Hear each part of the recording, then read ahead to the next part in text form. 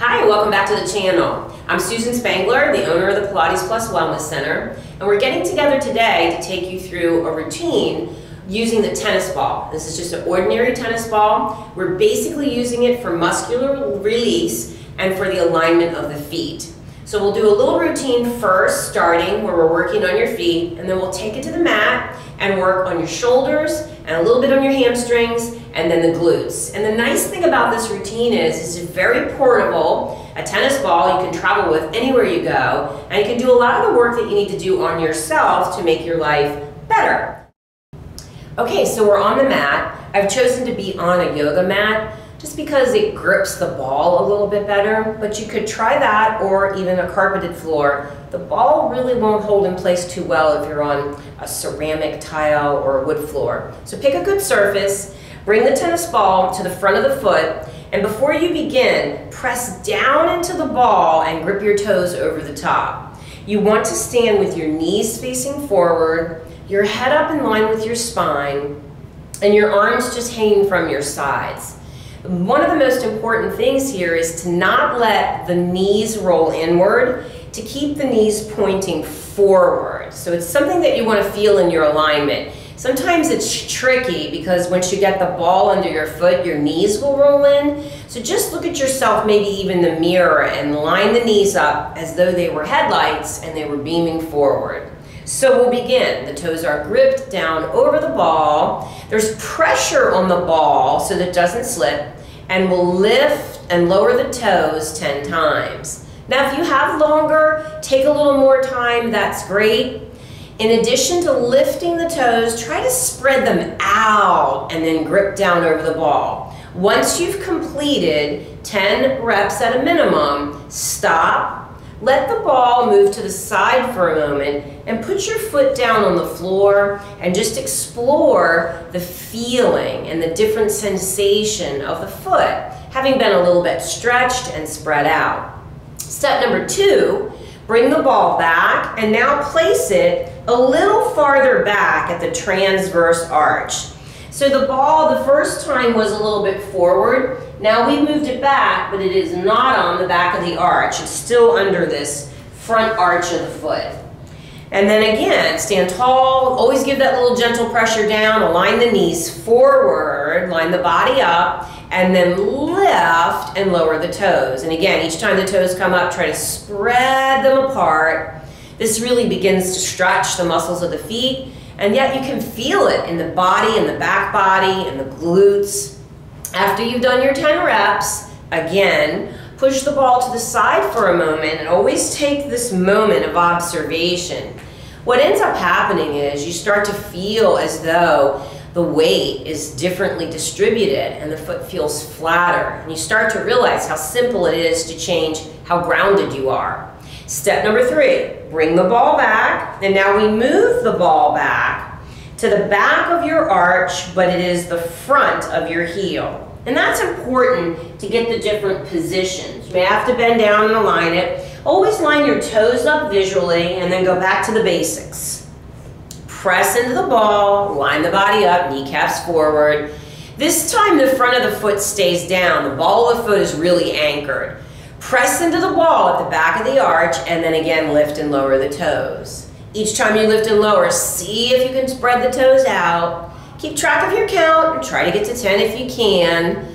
And again, when you're finished with your reps, just push the ball to the side, come down flat on the foot, and really be an observation of this change that you've made in your body. And then the last step is really easy. Step number 4, bring the ball back in, place it right underneath the meat of the heel of your foot, right in the center of your foot. So it's right under the heel. Line your toes up visually, knees forward and head up.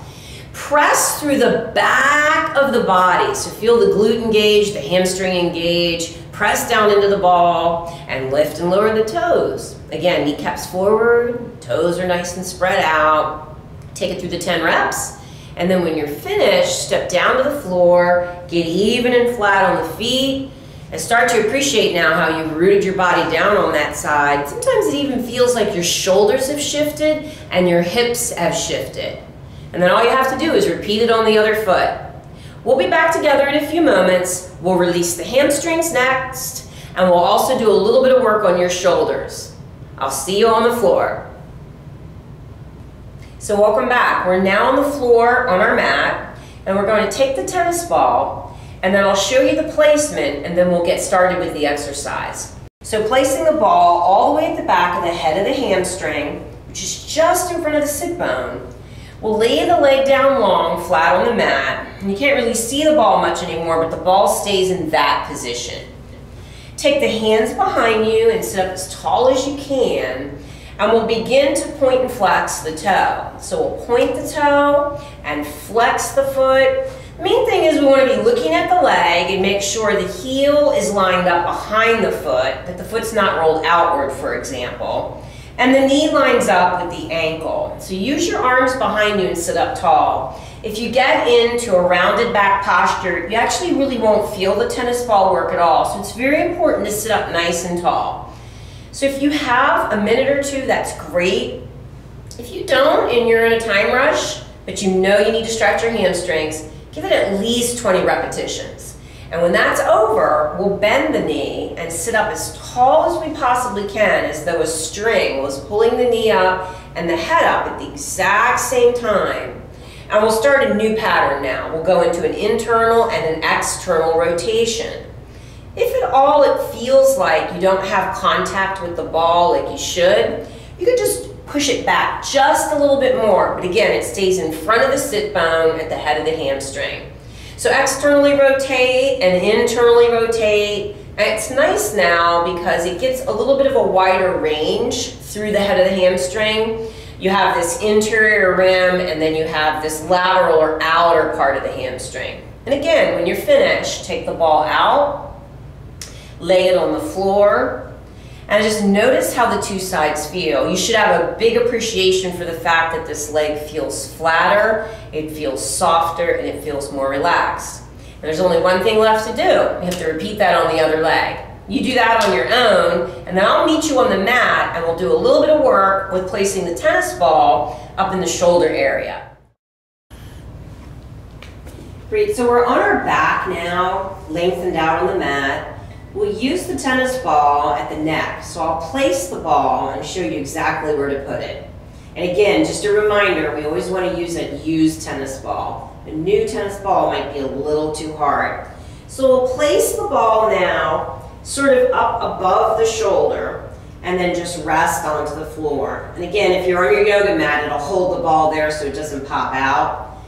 And once you're in place, you can just place your hand right on your forehead and just take a few breaths. And each time you exhale, just allow the arm to drop out a little bit more, creating a little bit more depth of the ball. Just so let it relax wherever you can go. And if you feel comfortable, you can add a little bit of movement to it. You can do a few circles in each direction. Just breathe and release. And if you have time, feel free to adjust the ball up or down, in or out, because the area is pretty wide and the tennis ball is only in one portion of it. If you feel like you could slide it down a little bit more, do that. I'd like to caution you though, don't place the tennis ball on your spine. You're going to be outside the spine, toward the elbow or the shoulder. And then of course when you're finished, just take the ball away and allow your body to melt to the floor and just observe how that side feels different. You'll notice your arm drops down, you start to release the tension, and you can appreciate that you still yet need to do the other side.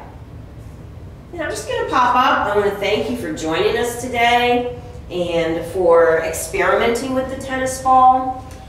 Check out some of our other videos. There may be some other things in there that you find helpful in terms of release and stretch work.